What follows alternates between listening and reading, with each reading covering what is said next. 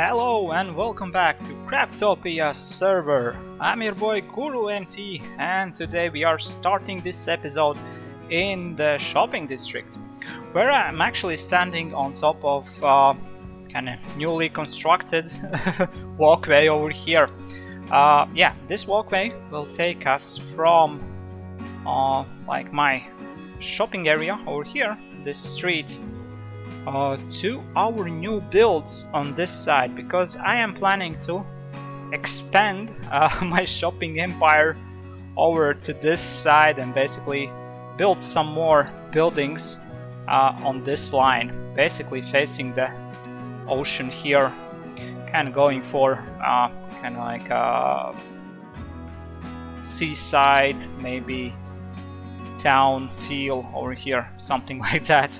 We'll see what we get from it, but yeah, I'm kind of ready to do my first build in this area, so let's get to it.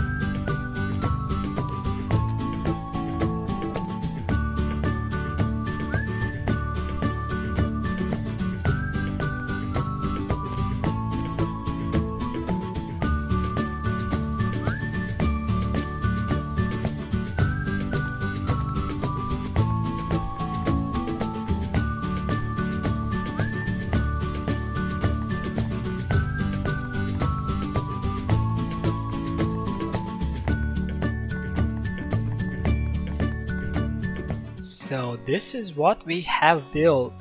It's another small shopping building, and I think this build suits the area very well. Well, again, I'm going with the same kind of like scale that I have for other shops. However, this time I'm choosing different block palettes using white wool, white concrete powder, mixing in granites and bricks, and also for the roof I chose the nether bricks and red nether bricks, which I think looks really good. Yeah, here we have like a little area where you can just sit down and chill and look at the ocean. However, now we have this ugly beacon in a way, but yeah, I will clean that up soon. If we go inside, we can read the name of the shop, which is Madeira Flowerland, and it's actually named after a real-life studio that my wife has, so this is for her. Yeah, what we are selling here, we are selling all the 2 tall flowers. Basically, we can pay 1 diamond for 32, and you can mix and match. That means you can basically take either one kind of the flower for 1 diamond 32, or you can basically take like 8 of these, maybe 16 of these and 8 of these, or basically 8 of everyone, whatever. So whatever are your desires, but yeah, basically 1 diamond 32. And here we have ATM, a bit of decoration going on, like curtains and stuff, but yeah. Now I think I will pay my attention to the outside and do a little bit of cleanup and maybe shoreline and maybe other decorational pieces, so let's see. We interrupt this programming to bring you episode from Groot's Life! Well, I guess I have made a perfect shop for the Groot. As he is a plant, he definitely feels really good between other plants. Man, you're so funny. I absolutely like you, like as a member on the server, man.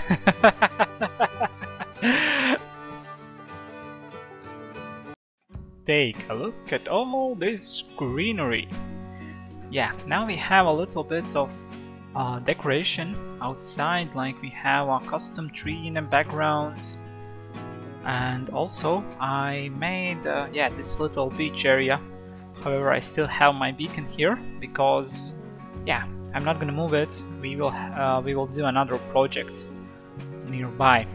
So yeah, let's fly around and see what we have here. Well, basically this area is now connected to the rest of my builds over here, so it feels really good.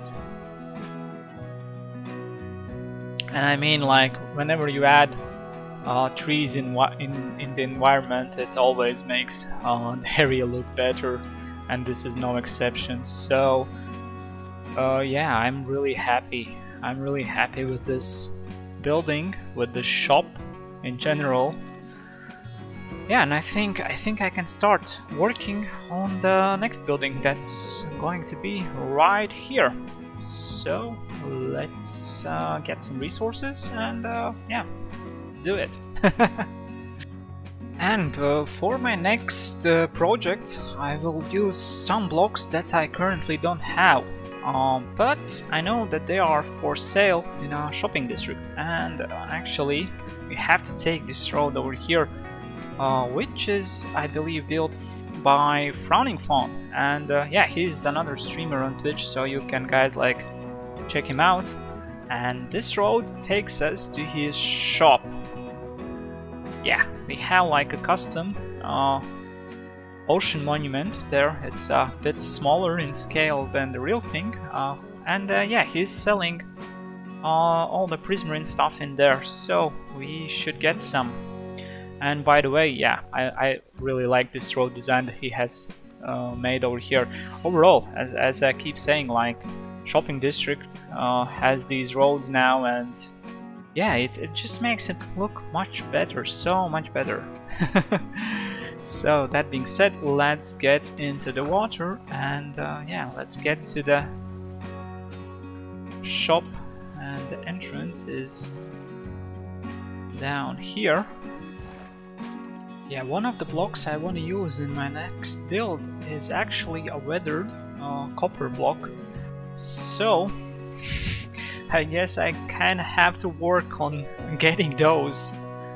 Yeah, I will just like lay them down in this area and hope that they will start turning while I'm building, I guess. Overall, it's not a big deal if they will not be like completely weathered, as I will like place them down, cause yeah, they will become like within a time. But yeah, it would be nice to actually have few to start with. So yeah, let's start building. First thing that I will do is actually count. I will mark out the area where the build will go. Basically, I want to leave like at least three block gap between like this building and the next one. I will actually add 4 gaps from this point, like 1, 2, 3, 4.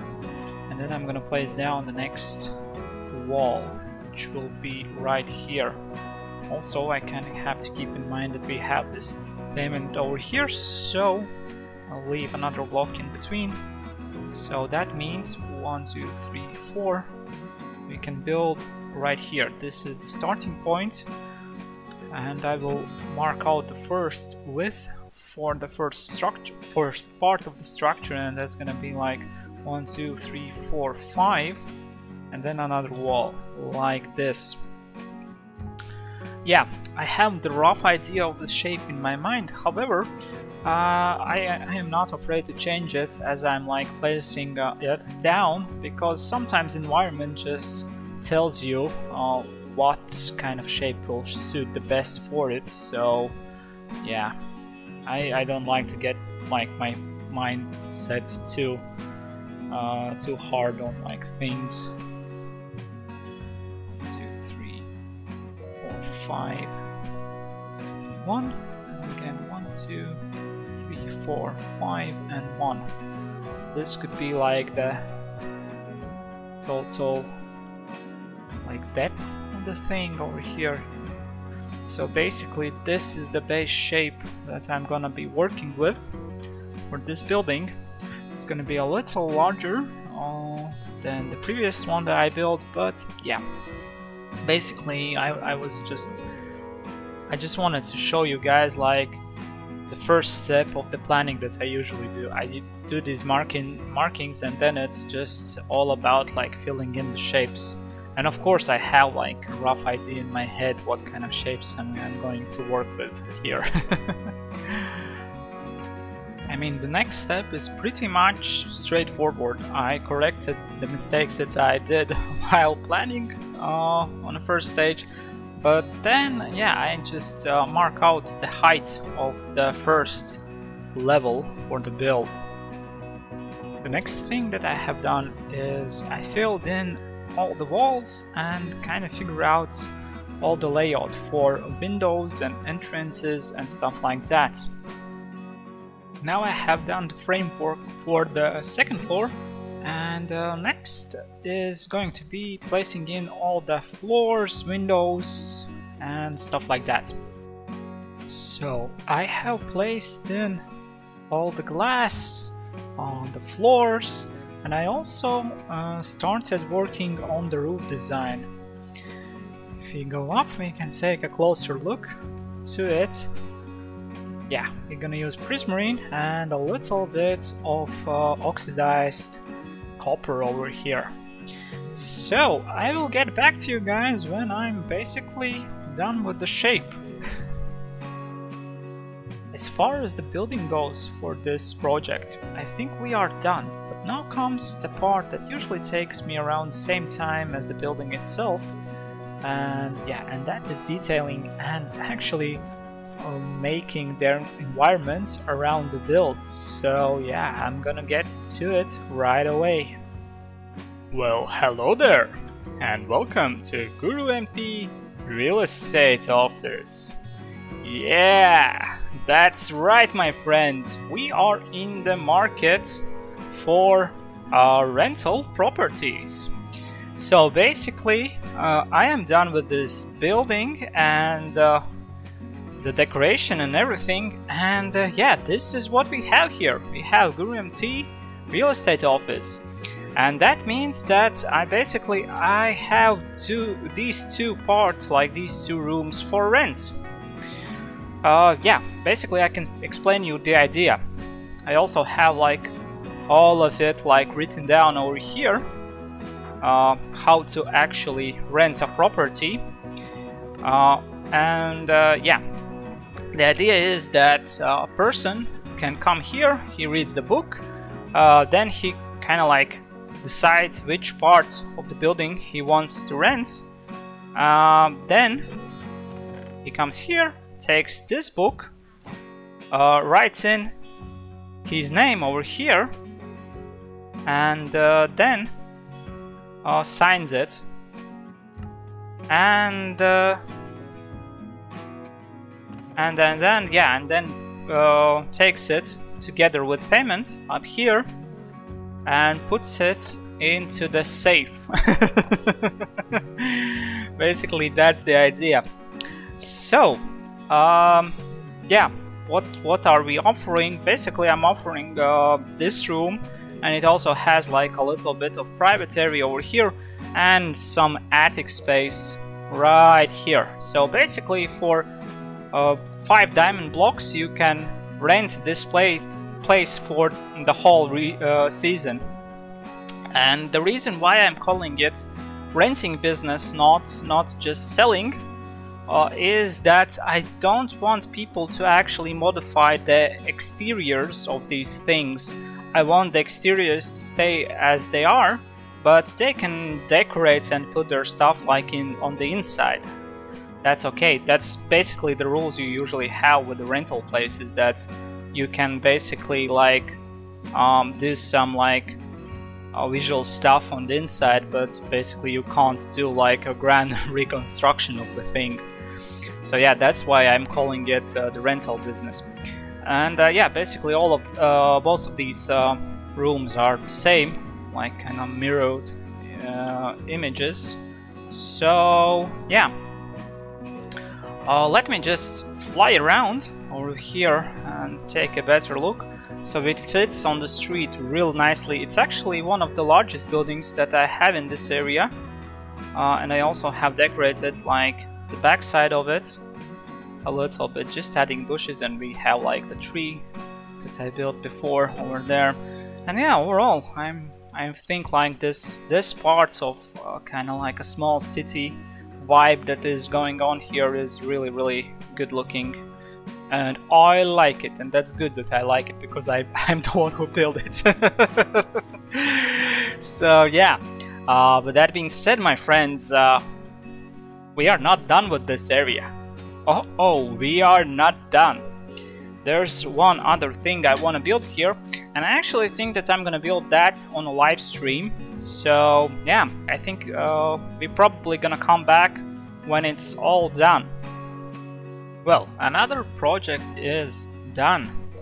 Yeah, I went on a live stream and I built this. Now we have a nice fancy speedboat parked here near the what would we call it? It's like Seaside Avenue that we have going on here. And yeah, over here we are selling some stuff as well, and we are selling rods and fresh fish. Fresh fish, of course, is a bucket of cod, and rods. Rods are old rod, good rod, and super rod. Yeah, those of you who have played Pokemon games will will know. But that being said, I think I'm finally like done with this corner of the shopping district as far as my shops go. Yeah, I think like the next projects that I'm gonna do in the shopping district, I'm gonna do like on the other side of the this shore. However, this has been like a very fun and interesting thing to work with, and I mean like I'm really happy with the result. Oh yeah, in the speedboat we actually have this control panel. So, oh yeah, also this is episode 10 that I'm like making right now, and I'm actually like pretty excited that I have done whole 10 episodes on this server already, and that's actually quite a lot for me because I have never done like a Minecraft series that would be lasting for 10 episodes, and yeah, I'm still not done. So that being said, I wanna also like maybe invent like a new tradition for the episodes, and I wanna ask you guys a question. And for the first question, I think I'm gonna like make it real easy, and I'm gonna ask you something as simple as what is your favorite part of Minecraft? Like, for example, I myself consider myself more of a builder, so building is what I find like the most exciting about Minecraft. But I also like tinkering with redstone projects a little bit. However, yeah, what's your favorite part of the game? You can just write it down in the comments. And also, that being said, I think I'm done with today's episode, and yeah, I want to say thank you guys for watching. I hope you're having a good day. Hope you're having like the best time in general.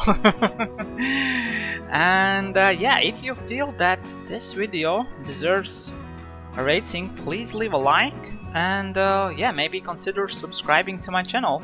Also, if you wanna see me working on Minecraft projects live and have a chat with me, find me on twitch.tv as GuruMT. And I think it's time for me to say goodbye. Have a good one in general, and I hope to see you guys next time. Goodbye. Bye bye bye bye bye bye bye bye bye.